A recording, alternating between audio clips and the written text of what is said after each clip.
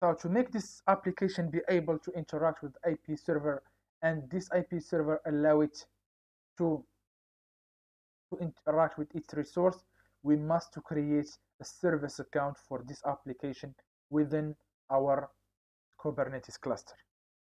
Then we will this service account will provide us with a token, and this token will give it to our web application, and we will use a post method, right? And in authorization section or authorization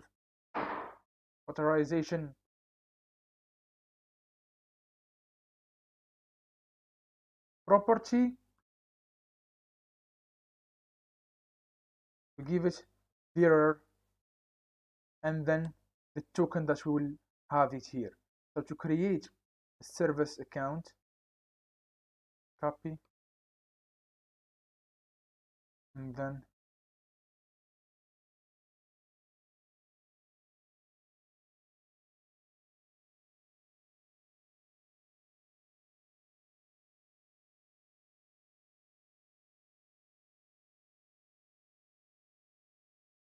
paste that here, and then create a service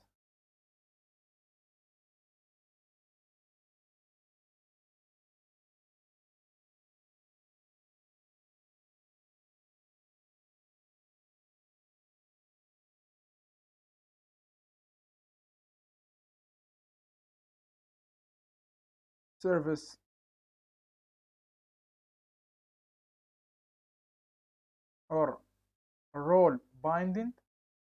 So the subject we give it the kind. For example, here we give it user, the kind is user, and here we give it a service account, right? So let me come here and type service binding.yaml. So I paste that here, and first thing I will go into apply is the service account, sorry, kubectl apply,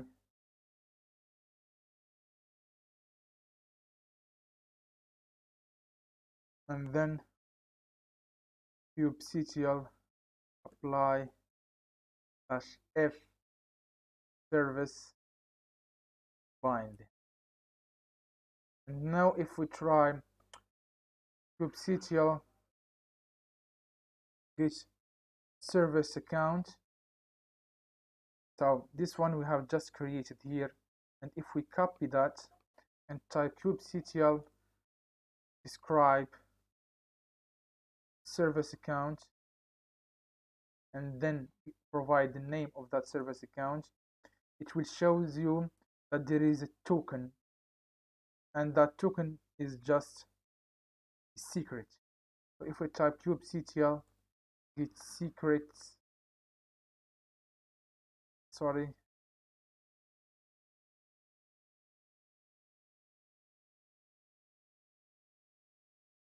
I have this secret is just create. So if I copy that and I type kubectl describe secret and the name of the secret, paste it here, this token we will copy it, right, and paste it in the authorization here, right?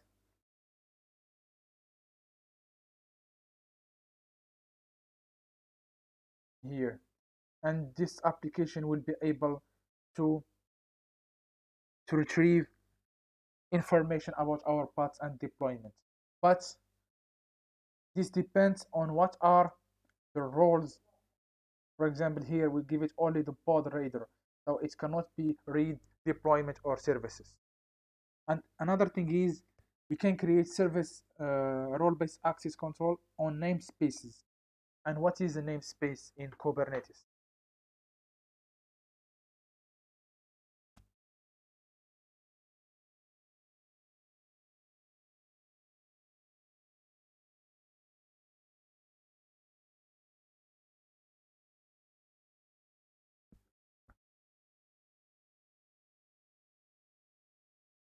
So what I'm going here, namespace. So by default, when you create your Kubernetes cluster, Kubernetes creates a default namespace. So if we come here now and try to kubectl git name ns, it creates default namespace, and this kube system is for the etcd and scheduler and control manager. So if we try to get the paths in the namespace -n and then cube hyphen system, as you can see that this is all our etcd manager. As you can see, we have two because we have replication of our or high availability for our master node. So the namespace is a tool that enables you to separate or to isolate resource from one environment to another environment. So we assume, let me give you an example. In your Kubernetes cluster, you want to have a production environment.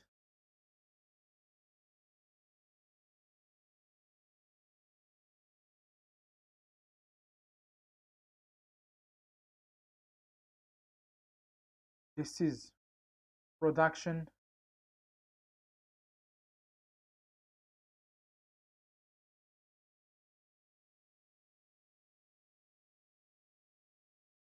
And this is development.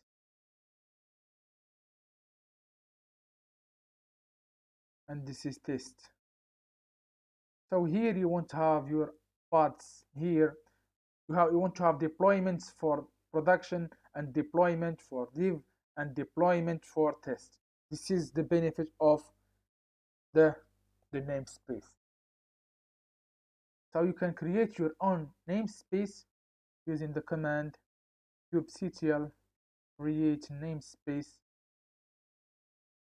space production, right? And now if I try to list kubectl git namespace, we have the production namespace here. And here, when you want to create a pod, for example, in our case, deployment or deployment service, here in the metadata, here we can specify the namespace and give it production or any name of namespace you want this deployment to be in. I hope that is clear for you now. So once I have talked about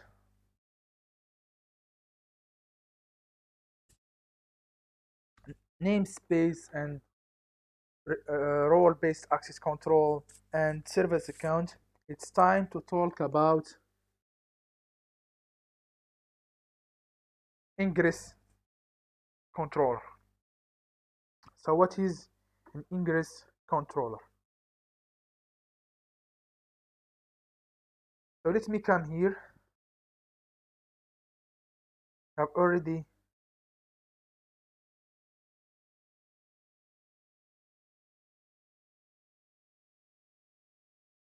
let me pause the video.